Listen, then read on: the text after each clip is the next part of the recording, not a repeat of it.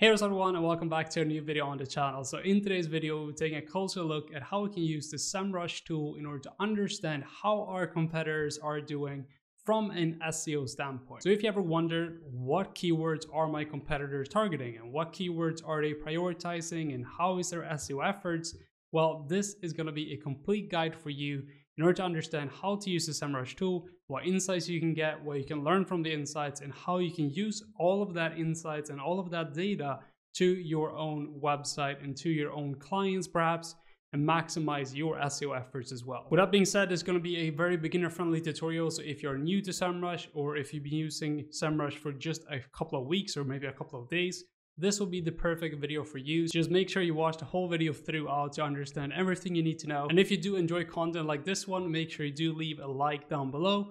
But with that being said, let's just jump into this tutorial and hopefully you guys do enjoy. Okay, so starting off, the very first thing you want to do is just make sure you go on the SEMrush tool. And now once you are on the SEMrush tool, just go to the organic research tab.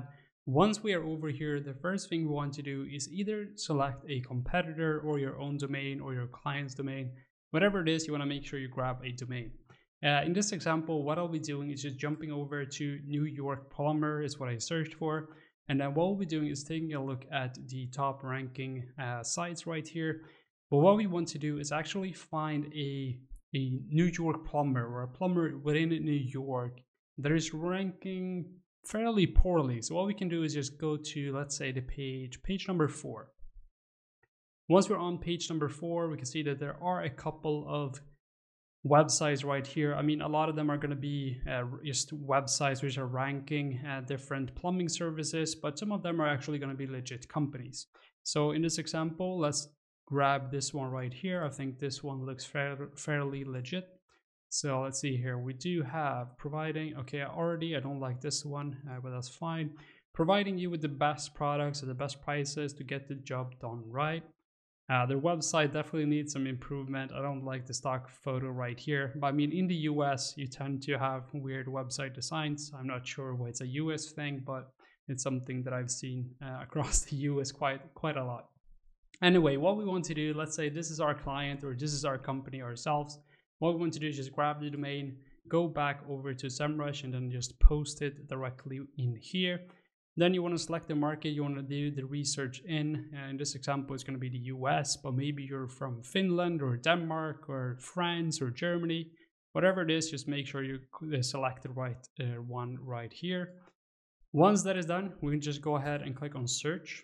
Essentially what that just did is pull all the organic data that we have for this specific domain. Take into account this is not going to be 100% accurate. It's never going to be as accurate as the first party data that you get through Search Console, for example, but it will be fairly similar to what you'll see in Search Console. Anyway, the first thing we see here is that we have the keywords that we are currently ranking for and the change as well. So we can see the website is actually ranking for less keywords recently. The traffic is also down by a little bit, but the traffic, this will be the average traffic that you're getting on a monthly basis. And then the traffic cost, so an estimated cost in terms of all the traffic they're getting towards the site, how much would that traffic cost from a paid perspective? So if you only paid for this traffic, this is how much that would generally cost you based on the type of keywords that the website is ranking for.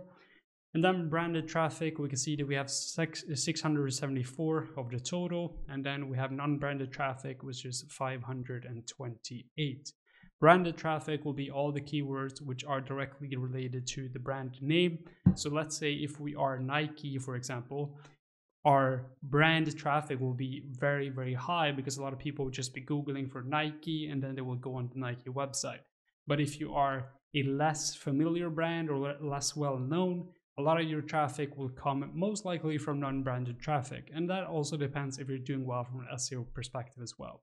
Anyway, moving on, we can see that we have our traffic trend right here throughout the year from 2020 until October 2021. And we can also see the top organic keywords for the websites are currently New York Plumbing Supply, which is, I think, the name of the brand. I'm not sure. Yes, New York Plumbing Supply is essentially the name of the brand. And I just realized that this company actually sells materials, so it's not really directed towards clients. So it might not be 100% related, but take this into account. Let's pretend this is actually a plumber and they're not actually selling plumbing supplies. So let's just pretend they're a plumber. Anyway, plumbing wholesale, plumbing supply in New York, and so on and so forth. So these are their top organic keywords, their position, and the volume for these keywords as well. Because plumbing wholesale, obviously the ranking number 8, which is great. This is a very broad keyword though. So if they have people searching from, let's say Washington, for example, they might not be selling their supplies to Washington. So that might be a bit of a tricky situation to be in, because even though they're ranking for a very broad keyword, they might not even be able to fulfill the intent that the user is trying to essentially fulfill on their site. So if you're trying to order plumbing supplies and you're ranking for plumbing wholesale, and someone cannot order your plumbing supplies because they're in a different city, then that obviously might not be the best keyword to rank for. Anyway, moving on, we have top position changes. So this is going to be new keywords or keywords you have lost or improved or declined. So you can just go through these if you want as well. But this is just going to be the general for your website overall. Now, if you want to take a look at our competitors, we're going to head over to the competitors tab right here. So if we do click on competitors, we can see that we have our competitive positioning map. So this essentially tells you how well our website is doing in comparison to websites that are similar to ours and are ranking to similar keywords that we are. So you can see that plumbing supply over here, we do have a lot of ranking keywords, although our traffic is not as high.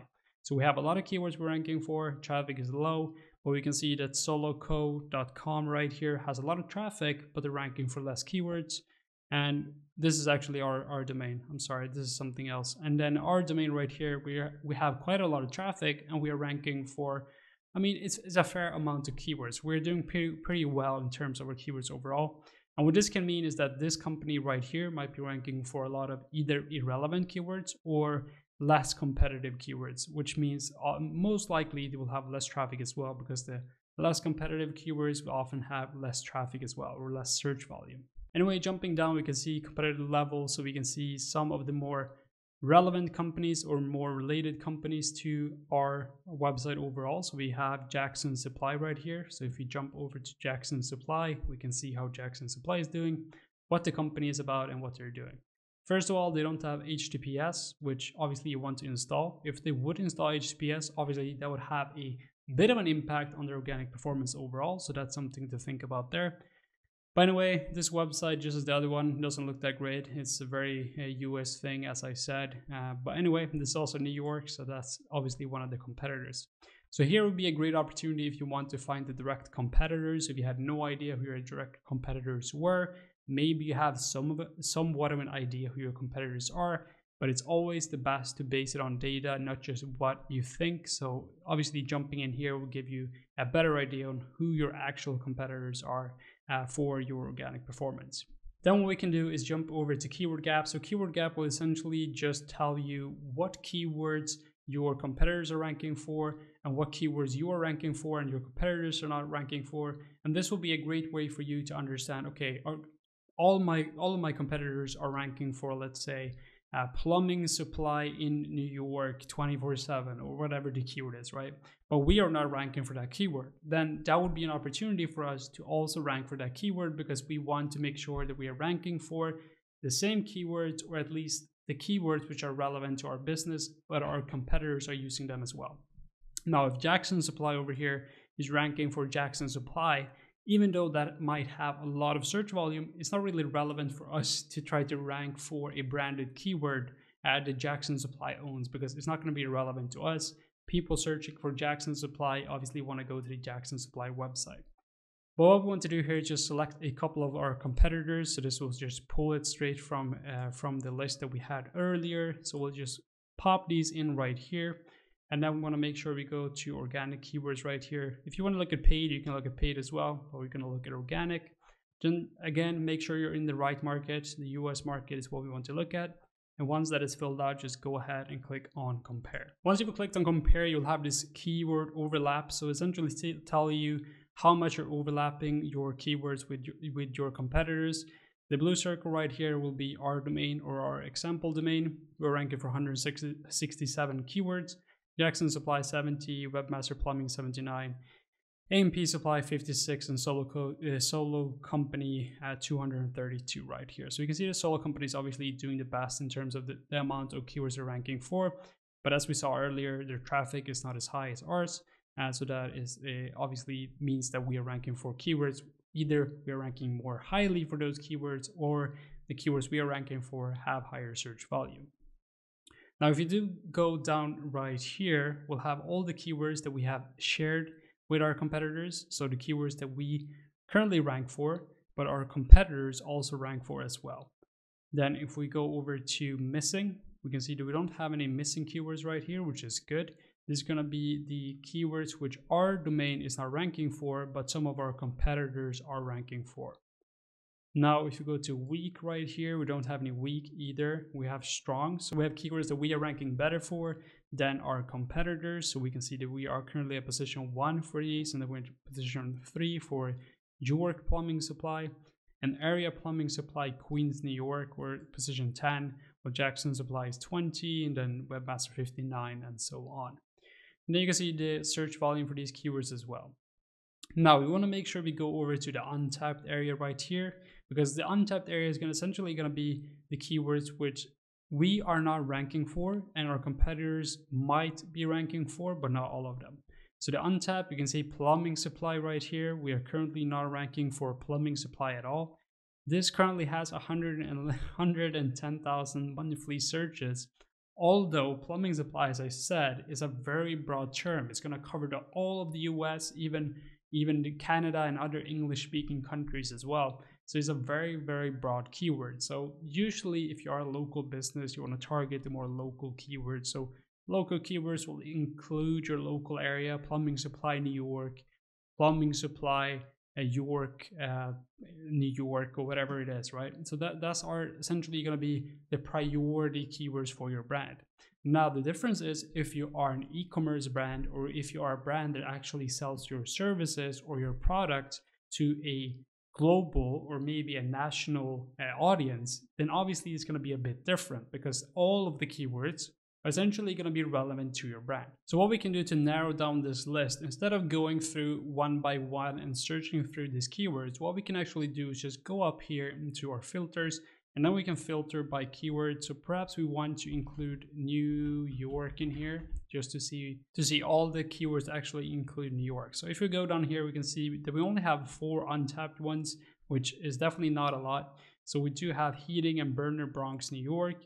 This one currently has 90 in search volume, and heating and burner, I think it could be a probably expensive product. So it could be worth targeting keywords like this, which are a bit more specific, has less search volume. But obviously, if you are a brand which sells those specific products and they're relevant to you, why wouldn't you want to rank for those keywords? You can see the webmaster right here is currently actually targeting this keyword, and we also have AMP, which is targeting this keyword. So we do have some of the competitors targeting these keywords, but we are not targeting them. We also have kitchen and bath gallery, Brooklyn, New York right here, with also 90 in search volume, which is not bad. New York sewer repair, which is 40. This might not be relevant because it's going to be a wholesale supplier. It's not actually going to do the repairs, I think. I'm not sure. And then AMPM New York, obviously that's going to be their branded keywords. It's not going to be relevant to us. Now, jumping into unique right here, we can see all the keywords that our website is ranking for, but our competitors are not ranking for. So from this standpoint, we can understand, okay, what are we doing better than they are? And perhaps can we improve some of these keywords as well? Obviously, we can see that we are ranking on position 41 right here, which is obviously not the best, and this is plumber New York, but in the end of the day, this is not going to be relevant for the brand, so that's a reason why they're not ranking very well either. But obviously this will be a great way for you to kind of understand what you are doing well in comparison to your competitors. Now let's go back and remove the New York filter right here and go back into all keywords overall, and then what we can do is go into positioning as well. So for all domains or the competitors, we can say that we only want to see the keywords you're ranking for in top 10. And then we can say, okay, solo company is ranking very well for Brooklyn plumbing supply. This is definitely going to be relevant for this business. Let's see, this is our domain. So this is something that we could potentially target. We could add let's say a landing page, which is targeting specifically Brooklyn plumbing supply. And then we can expand that out into other areas of New York as well. So all the local areas which people are searching for. Plumbing supply in Manhattan is probably something that a lot of people are searching for as well. So obviously expanding that out into all the different local areas and making sure that we have targeted content meeting that search demand as well. What we can actually do is click right here just to get an overview in terms of the websites which are currently ranking for this keyword, and see what is the content like on these keywords, like what content or what type of content should we create in order to rank for these keywords. So we can see the Brooklyn plumbing supply might actually be a company right here. So let's have a look. And yes, it is a company.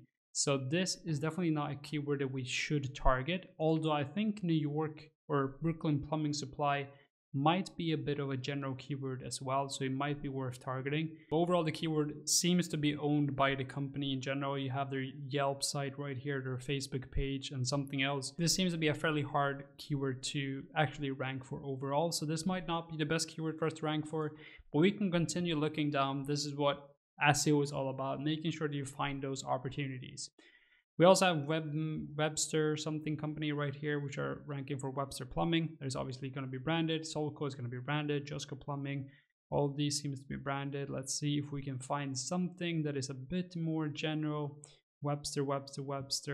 There's a lot of keywords here which are actually just branded. Seems like a lot of these keywords just going to be branded, and that is because I selected a top position. So obviously what we can see here is that these companies are not doing very well in terms of their organic performance, because most of the keywords they're ranking for very well are going to be branded keywords.